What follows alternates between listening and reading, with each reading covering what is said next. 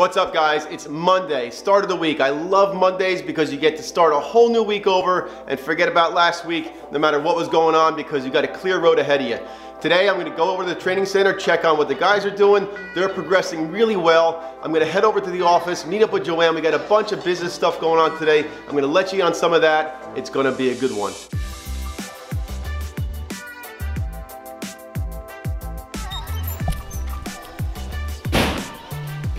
Well, the lighting here is a little bit rough, huh? So we got Dan and Bolivar here working hard. I guess you guys just finished a water feature, Dan? Yes, sir. We just finished one and we just broke it down and we're about to start another one. That's this water feature here.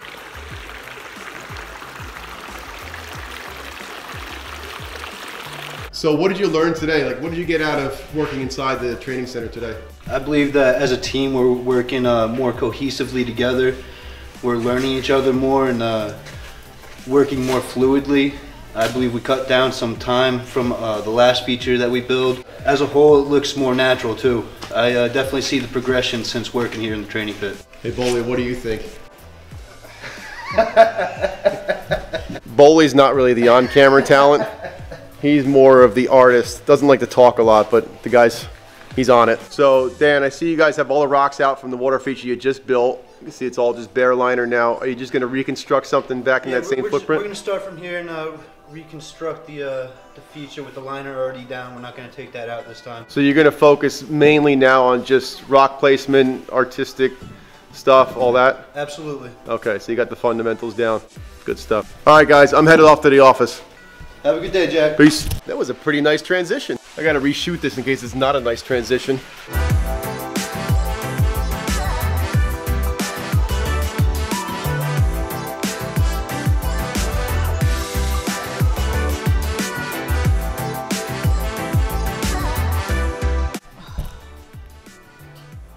So today, Joe and I have a few meetings scheduled. We've got to meet with a photographer, videographer.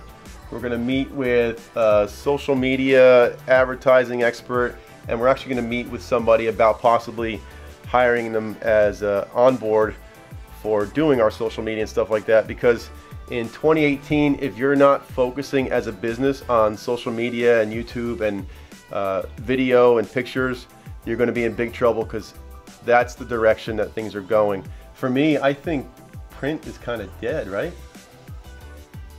Joanne still likes print. I don't know why. Turning pages. She's old school, I guess.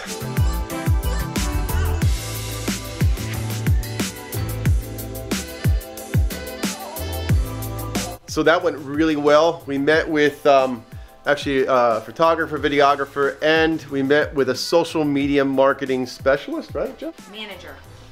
Manager, very specific about what he was called. And these are things that you have to do as a business in order to be successful in this day and age, because it's all about social media, it's all about online presence, and having very good high quality pictures and videos to tell a story is what we're all about, because we're a very visual business.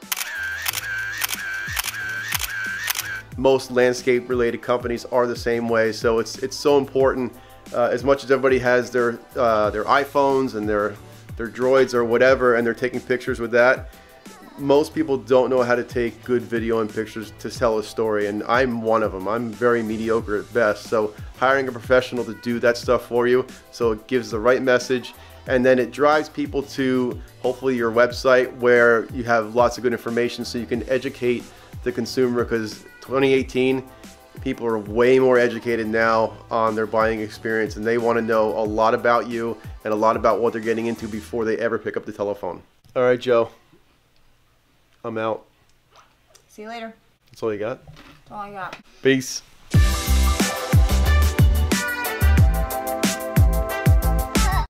What's up, guys? Looking forward to a fresh start.